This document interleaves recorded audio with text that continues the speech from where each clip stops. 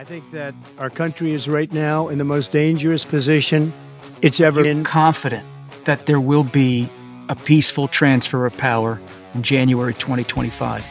If Trump wins, no, I'm not confident. I really don't know what he said at the end of that sentence. I don't think he knows what he said either. Look, take a look at what happened. You're considered the most liberal United States senator.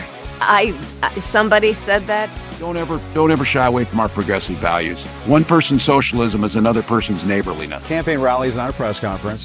Why isn't she at a press conference? She's the vice president. She can handle the questions. Why not do it? And again, I said to Vladimir Putin, I said, don't do it. You can't do it, Vladimir. You do it, it's going to be a bad day.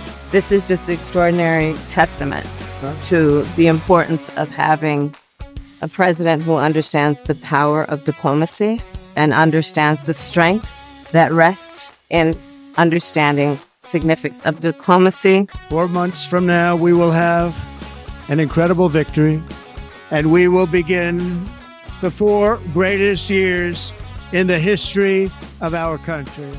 Get ready for Campaign Games, a new podcast launching on August 21st.